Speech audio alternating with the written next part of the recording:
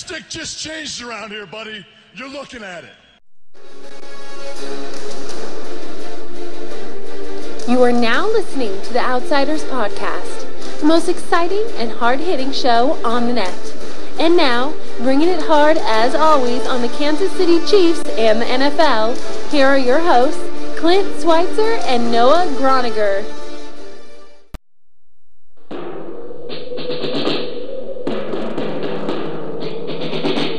The autumn wind is a pirate, blustering in from sea. With a rollicking song he sweeps along, swaggering boisterously. His face is weather-beaten. He wears a hooded sash, with a silver hat about his head, and a bristling black mustache. He growls as he storms the country, a villain big and bold, and the trees all shake and quiver and quake as he robs them of their gold. The autumn wind is a raider, pillaging just for fun. He'll knock you round and upside down and laugh when he's conquered and won. Well, thank you, John Facenda. Thank you, NFL Films. Thank you, Kansas City Chiefs, for yet another laughable, unexcusable, unbelievable performance. And the Oakland Raiders came in and absolutely physically manhandled and dominated us, likes of which I may not have ever seen in my life. Yeah, we've been dominated by their defensive line before, but nothing even close to how it was on Sunday. Oh, it was like the equivalent of Psycho Sid Vicious in wrestling, dominating and dismantling some jobber in the ring guy, and if you know your old wrestling lingo, just absolutely throwing them around like a rag doll. And that's what the Oakland Raiders did to the Kansas City Chiefs on Sunday. Huge props to Richard Seymour, Tommy Kelly, Matt Shaughnessy, and Lamar Houston. They threw our offensive linemen to the ground and made plays. It was ridiculous. Yeah, I mean, and we talked to Bill Moss about this on our Raiders preview last week, and he said basically that this has been happening for the past few years, and it has. The Kansas City Chiefs are not a physical football team. Their offensive line is not good. Ryan Lilja is really struggling at center. This whole thing was a nightmare. This is to the point of unabashed insanity that we're witnessing out there at Arrowhead right now. It is beyond reproach. It is beyond offense. There is no possible way I will not listen to a single defense of this football team right now. I won't listen to it. Oh, I won't either. I mean, I heard Trent Green on the radio talk about how the offensive linemen in the past, Will Shields, Willie Roaf, now, yes, they were extremely talented, great Hall of Fame players, but they wouldn't have let that happen on Sunday.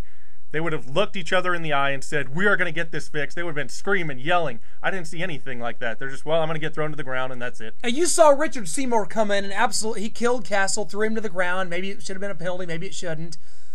Chiefs linemen start yelling at Seymour, pushing him around. Stop it! Don't hurt him anymore, you meanie. And Richard Seymour sits there and he looks and he laughs and walks away. To me, that is a microcosm of this Chiefs season. Definitely of that game, because the Raiders wanted it more. They're hungrier. They have a better quarterback. They have at least a new coach in play. They have management that wants to win. They may not be a very good team. I still don't think they're going to be a winning team, but they threw us around. The Chiefs officially became the worst team in the NFL yesterday. That's unbelievable. Oh, by far. I mean, you say maybe it's the Browns. Nope, Browns beat the Chargers. You say maybe it's the Panthers. Well, they gave the Bears a really, really good game. They should have won that game. I mean, if we played the Bears, it'd be 45-0. We would get crushed. Lance Briggs, Brian Urlacher, good night. Oh man, and then you have the Jaguars, who are sitting with the same record as well, but they were competitive against at Green Bay. The Chiefs are the worst team in football right now. That could change. We may not wind up with the worst record in football, but this is beyond reproach. I'm not going to go to any Facebook page and listen to anybody say anything positive about this team. I'm sorry, this is it. This is done. If any of this goes any further, it is impossible to me to think that Romeo, Pioli, any of these people, Dayball, this entire staff, Castle, most of these players can survive this. It is just the worst thing I've ever seen. The Chiefs have still not led for a moment of football in the 2012 season. We are 7 games into it. Last time that happened, 1940, when Lamar Hunt was 8 years old. This is just the worst thing. I know 5, 6 years ago, the Lions went 0-16. I'm telling you what, This is as bad as that, is it not? Oh, it is. I mean, I think I heard the Lions had 29 turnovers that season. We've already had, 22, 23? Yeah. I've never seen anything like it as a football fan. I've been watching this team, since I was 5, 6 years old. I'm 28 years old. And I'm going to tell you something about the Kansas City Chiefs. There may be not a thing on this earth that means more to me than the Chiefs. That's why Noah and I are sitting here. I'm 28 years old.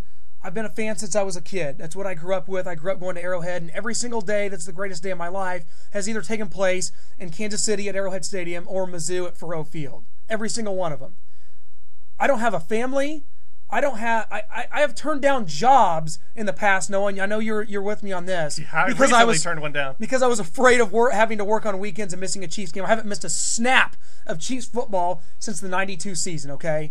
I do this. We are sitting here right now because we want to win a Super Bowl. We are as big of fans as you will find anywhere. We don't have families to go home to and to numb these losses with. We don't have wives and children to make this okay.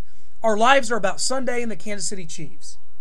Yeah, I mean, we've had fights with girlfriends in the past. I mean, I know you have, I have, about making football this important, and they want to go out to parks and picnics on Sundays during the Chiefs game or out to antique shops. And no, it's not going to happen. I am here on Sunday to watch the Kansas City Chiefs play and hopefully win. You talk about the girlfriend thing. I mean, I've had girlfriends certainly that the relationship hasn't worked specifically for the reason of this passion in my life. I don't. You're too into sports. It's true. You know what? And maybe it's a fault. Maybe it's a detriment. But it's something that is important to me. A lot of you watch a Chiefs game, you go out after the game, you take the kids outside, you play, you take the wife, you guys go to Home Depot and buy some drapes. That's not Noah and I's life. We do this because it is all about football 100% of the time. That's why we don't understand when we're on Facebook and we see people say, "Oh, we're just having fun at Arrowhead." Really? Because this thing is about winning a championship. And this team is the worst team I have seen since the 0-16 Lions. And it may change. This team may string together 3 or 4 wins, and it may happen. But right now, this is the worst thing I've ever seen, and nobody should be safe. Oh, God, no. I mean, Clint and I, we are educated, smart football fans, and that's why we're upset. We know things going on as they are will not get us a win, will not get us to the playoffs, will not get us to the Super Bowl. Our ultimate goal in life is to have the Kansas City Chiefs win that Super Bowl, and we're not going to get that right now. We have to have things change. We have to have Clark Hunt take control of this thing and show us that he is committed 110% to putting a winning contender on the field. Yeah, and that's where it's going to start. And I think Clark is a smart guy. He's a businessman. I think at this point, the losing has become so egregious, so beyond reproach, that I think that heads are going to start rolling. And it may happen soon. We have a quick week. We're going to turn around, and we're going to talk about this Chargers game coming up here in a little bit. And I don't think any of you are probably even looking forward to this game right now or wanting analysis. And right now, Chiefs fans have become so numb to this, and I understand that to a certain degree. You go to Royals games, you in this town, you see nothing but losing. You go to Chiefs game in this town, the Chiefs haven't even won but a couple games at Arrowhead in the last 3 or 4 years. It's unbelievable. It's unbelievable. The Chargers have won more games at Arrowhead since we have. That's correct. In the last 5 years, yes. Yeah. I think it's the Chiefs have started at least 1-6 so many times in the last 5 years. I think all but 2010. I think all but 2010. And this is, I tell you what. We want nothing more than to see this turn around. You all do. But you guys, you got to step it up. You got to step it up. You cannot shrug this stuff off and say, "Go Chiefs, get that touchdown," and say, "I support this team no matter what." Well, you know what? I support this team no matter what. Just because we're knowledgeable and realistic doesn't mean that we're not watching every game or we're not at Arrowhead every Sunday, because we are. Oh, yeah. What makes you a better fan? You're not.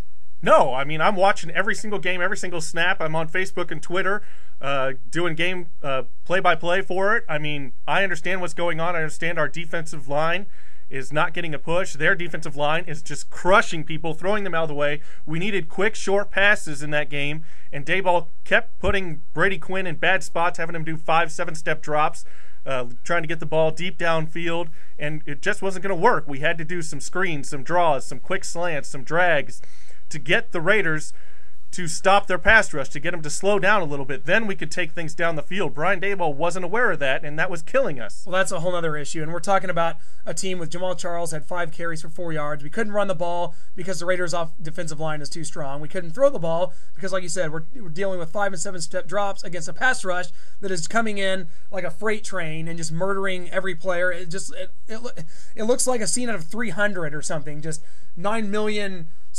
Spartans being engulfed by an entire army. You guys, if you didn't see it out there, watch the tape again. It was murderous. It was criminal behavior out there, and that's what the Chiefs have come to. The laughing stock, the worst team in the NFL, and of course, Brady Quinn gets hurt in the middle of all this egregious pass rush, and Matt Castle comes back out. Now, Romeo Crennel has stated that Quinn will be the quarterback going forward. Does it even matter at this point? I mean, Brady Quinn is inaccurate. He brings nothing to the table either. But I mean, is the quarterback position even something to worry about right now at 1-6? Well, if you don't block anybody, I mean, no quarterback you put out there is going to be successful. People say, well, Matt Castle came in, he moved the ball a little bit. Well, that's because Daboll finally realized that, and he got some quick passes, some quick plays for Matt, and that's why he was able to move the ball more effectively than Brady. I think if Brady would have stayed healthy, he would have had the same opportunity. But while Brady was in there, he had to do the 5-7 step drops, and that was not going to work when you have 1 second to throw the ball. Yeah, and of course the final score, guys, 26-16, was not in any way indicative of how much of a blowout this game was, guys. Felt like 45-0. It just felt like we were just pee-wee football team versus a college football team. It was ridiculous. I watched a lot of games this week. I watched a lot of college ball. I went to the Mizzou, Kentucky game. I saw Sheldon Richardson rip a ball out of a defender's hand and run 80 yards with it the other way. I saw Tay Al from Notre Dame find a ball that's tipped in the air when a game depends on it, find it, intercept it, make the play. You see nothing like that from this Chiefs team. If a ball gets deflected in the air and there's 8 people around, nobody's going to find it and get to it. The Chiefs have not out-physical an opponent since the 90s when Marty Schottenheimer was there. This is a soft, horrible football team. I don't want to hear any more about how much talent's on it. This is a disaster. There's not one player you can count on to make that play. Like you said, a lot of games go on. You watched a lot of football this week. You see the same thing as I did, people making plays on anywhere except Kansas City. Oh, everywhere except Kansas City. I mean, Tim Jennings for the Bears, they're down to the Panthers. He picks off 2 passes, takes one to the house. I mean, if this continues, we have got to get this thing changed. We have got to get Romeo out of here. The longer this continues, the harder it's going to be to dig ourselves out of this, because the players just have no heart, no passion. They're not playing at all. I think Jack Harry is right. This team has quit. This team has completely quit on this organization, on this coach. They are not playing hard at all. They're not running the right routes. They're not doing anything correctly. It is a complete mess of a football team. The only facet of the Chiefs that is somewhat okay is the kicking game. Suckup has really quietly had a good season. He's not missing field goals. If not for that, this would be a disaster in every facet. So I'm sitting here watching, the Cowboys-Giants game after ours was a complete blowout. I turn over there, and the New York Giants had a 24-0 lead. The Cowboys come back. They take the lead. The Kansas City Chiefs, down in that spot, it was actually 23-0, I believe, Giants. Yeah. If the Kansas City Chiefs were in a game down 23-0, it's over. It is done. They're not going to take the lead. They might score some mop-up touchdowns here and there, or a touchdown. You watch the Cowboys at home, with their season on the line, fight back to take a lead down 23-0. They did not win the game. The New York Giants are a very good team, and they're maybe underrated at this point, even though they're the defending Super Bowl champs. You don't see that passion, desire, heart out of one player on this Kansas City Chiefs team. It's sick. Oh, I'm sick about it. Charles keeps coming out. He only had 5 carries. I mean, what's that about? I mean, you fight your way back into the game to get more carries. If you're really diehard, all about this team, know what your abilities are, and know you're the best running back on this team. I mean, it's on the coaches and it's on Jamal. I mean, you fight to get back on that field to get more carries, get more touches. You saw it in Chicago. You saw a team down 19-7. It looked like it was going to be over. The Carolina Panthers brought it, which happens in the NFL. You're going to get locked in a battle. San Diego loses on the road at Cleveland, a bad team we thought. Someone found a way to make a play in Chicago. Nobody finds a way to make a play here in Kansas City. Nobody has done it in years. I think it starts with the head coach. I mean, yes, the general manager brought the head coach in here, so it starts with him. But, I mean, as far as the way this team is playing, it starts with the head coach and his just lackadaisical, happy-go-lucky attitude. Just, I don't know what's going on out there. I mean, we still got some more games. We'll give it a best shot. Like, it's unacceptable. Yeah, it's a just complete and utter mess. We have the worst head coach, the worst general manager, and right now the worst players because they just are not playing at all. No fire, nothing. So at this point, you're looking at Romeo being. I think maybe part of his lackadaisical way that he handles the media. He's been that way all season. It is, but at this point, he's so lackadaisical with the media. He knows he's out. So he needs to be out. I mean, get Maurice Carthon in here as an interim head coach and ride that out until we can get somebody, a real coach. Here's the conundrum here when you're talking about blowing this thing up, and it needs to happen, and I believe it will happen. Romeo Crennel is also our defensive coordinator. Now, does it matter if you got rid of him and had no defensive coordinator? No, it really doesn't going forward. Just promote Emmett Thomas or something. It's perhaps, and I think that but again, you're going to talk about Scott Pioli firing 2 head coaches midway through seasons 2 years in a row. How in the world? Oh, he's gone too. Pioli does not survive it. He is gone. It's over. End of story. Well, that happens, and if that happens, that's going to give you the whole second half of the season to be in contact with somebody. I don't care. I'm not going to speculate right now. I'm not going to throw you out a name because I don't know who Clark wants, who he would want, what kind of general manager he would. We don't know any of that, so why speculate? Why throw out names like John Gruden and Bill Cowher when we have no idea? Why? We have no idea. Just threw the names out there. Well, you know, per example. Here's the deal. We don't know. That's down the road. That gives you an extended period of time to figure this out, rally your troops, get a staff in here in time to draft a quarterback in April. Does that have to be the plan at this point? Yeah, we have to have a quarterback. We got to get a franchise guy. We need leaders on this team. If you're not going to lead, if you're not going to voice your opinion, if you're not going to pick guys up, if you're not going to get in their face, then get the hell off this team. We need to bring somebody in here, a coach that's going to be a hard ass on these guys. Like Todd Haley was. I mean, he got results. He had the injuries in his last year, and then they went with Romeo, a nice guy. We see what that's doing. We need a hard ass to get in these guys' faces and tell them this is unacceptable, and you will not be here if you continue to play like this. Yeah, I think that's the direction. Of course, you know, in the NFL, you always do the opposite of what you did last time. Okay, and with the Chiefs, in 2 years, you had, you know, fire and brimstone Pioli, or excuse me, Haley, and then nice guy Romeo, Teddy Bear Romeo. So now you're going to go the opposite of Teddy Bear, I think, in this next. I think it depends on what kind of team you have, and the team we have needs a hard ass. I don't care whether he's winning or losing. We just got to find the right hard ass. Well, this team needs one. They cannot have a soft coach. They can't handle it. They cannot handle it. No, and I don't think NFL players in this day and age, with how people are now, can handle that. I think you need to be kept in line because these guys are so different than the players of the 70s. We talked to George Atkinson last week. I'd like to hear his thoughts on just how players are these days because they're just so different. I mean, the NFL's different, but let's look forward here because the Chiefs have a quick turnaround. They're going to play on the Thursday night game at San Diego. San Diego Superchargers. I enjoyed that. I did enjoy that song.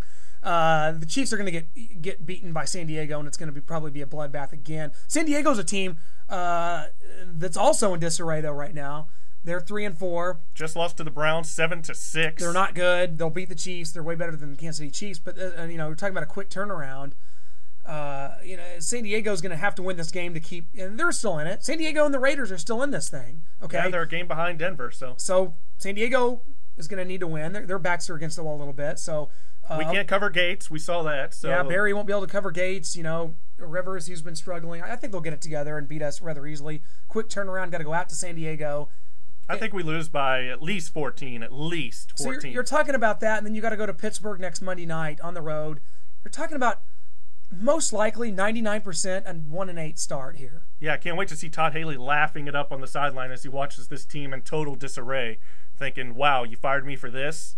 You should have kept me and fired Scott Pioli. That's what I said when this thing was going down last year. I thought they should have fired Scott Pioli and kept Todd Haley. If those two can't get along, then get rid of the one that sucks, and I thought that was Scott Pioli. And it is.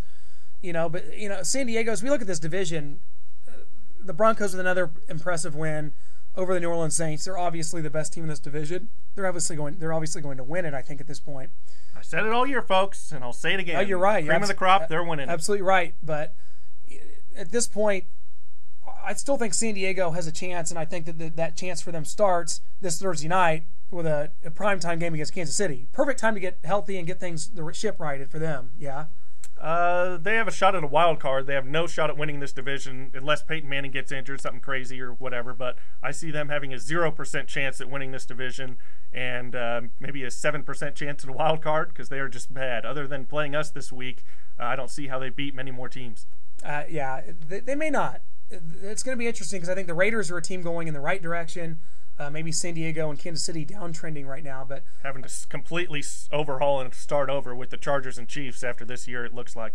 Yeah, I think so. And San Diego's maybe needed this shot in the arm for many years now with Norv Turner and that whole thing. But guys, we're going to see coming up here, Kansas City. Obviously, I don't think a lot of you are looking forward to this and saying, "Wow, big game on Thursday. Let's go. Right, let's get together and get a Chiefs win." I think right now everyone's so deflated that people are going to be watching this probably with disgust, especially considering we just played so horribly a few days ago. We're going to see. Guys, we want to thank you so much for joining us. One more thing I have right now is that the trade deadline was moved to Thursday.